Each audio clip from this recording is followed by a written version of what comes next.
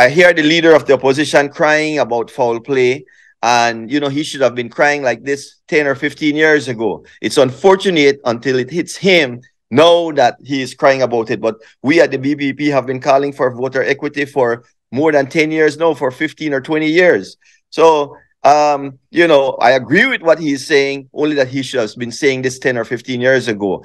The whole process, and we are calling, the BPP is calling on the Elections and Boundaries Committee to really do it right. You have an opportunity to do it right now, and let's get it right. Stop the gerrymandering, because as you can see, there's lots of gerrymandering taking place. We hope that the courts, that if it's not right, that we go back to the court and the courts will instruct the government to do it and do it the right way. It's not rocket science, you know. It's not rocket science. It could be done easily and simply, but we must do it right. It's not only for political parties, it's for all of Belize. This is an opportunity for us, all Belizeans, to have voter equity, to make it fair for voters across this nation.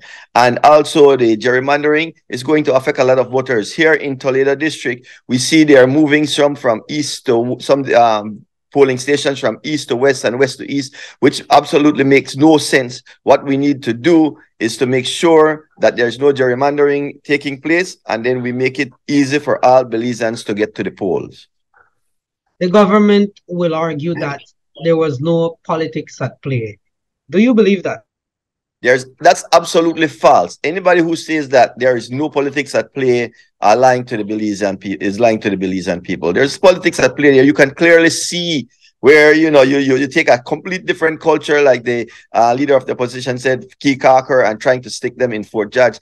That doesn't make any sense at all. In Toledo here, you have Bay Vista on the north side of Toledo, while you have the south side of Toledo voting in the same constituency. Those voters in Bay Vista should be in Toledo West, while maybe the ones from Big Falls should be in Toledo East. So, you know,